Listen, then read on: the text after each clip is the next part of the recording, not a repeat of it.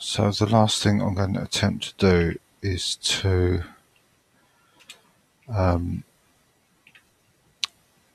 try and install a commercial game. Now this commercial game is called Factorio, but it has got a reasonably playable demo. Probably take about 6 to 8 hours to play the demo, so it's a pretty good demo, but by no means is it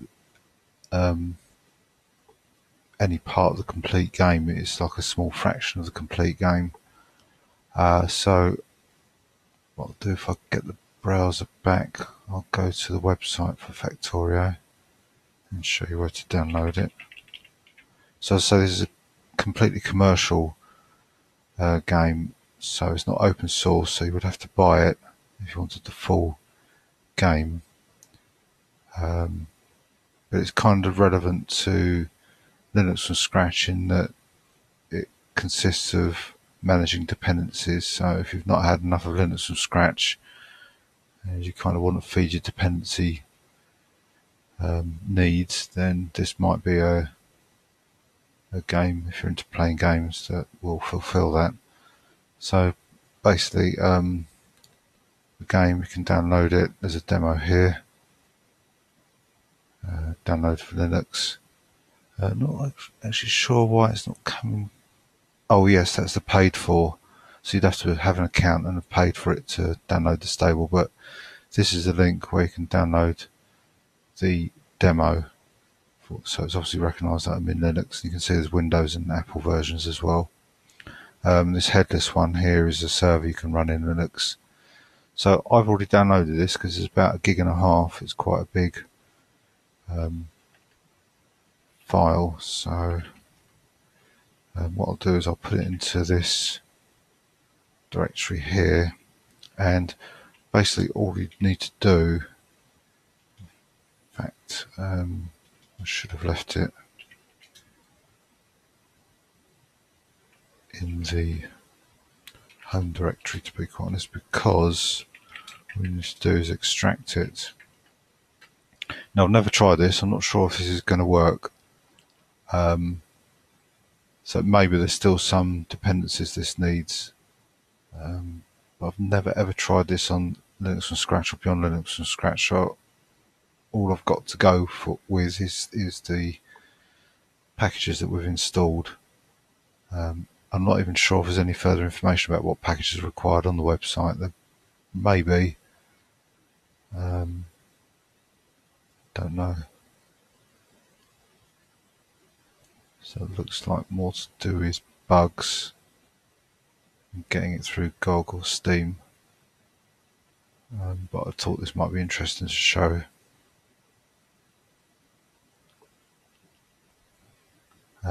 As a way of showing how complete BLFS is. So I'll just wait for this to extract. As you can see, a lot of it is the multimedia element. Okay, so basically if I cd into Factorio and then into bin and x64, there is the executable. You can see it's about 200 megabytes, is that? Yeah. So all I need to do is to run that executable and we'll see if it works. Yes, it is loading, so that's good.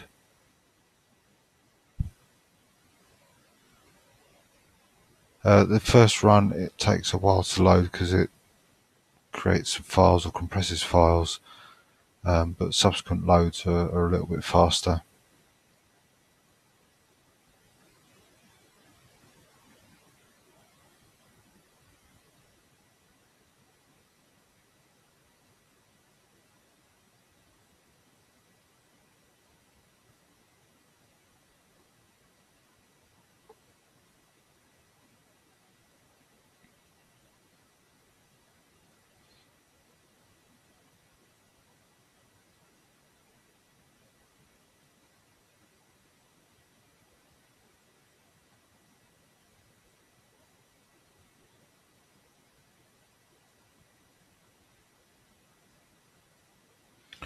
Okay, so there's the interface. You only get these on the paid for, the mods, but if you go to single player, new game, and you can run the tutorial, there's 5 elements to the tutorials, 5 tutorials. It's best to go through them in order. And that's the start of the game. So I'm quite pleased that works on Linux and Scratch without any extra libraries needed to be installed. Whether the libraries that are required for the game to run are part of the game, I don't know.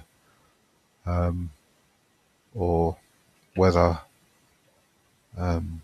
just so happens that we've got enough installed. Again, I don't know.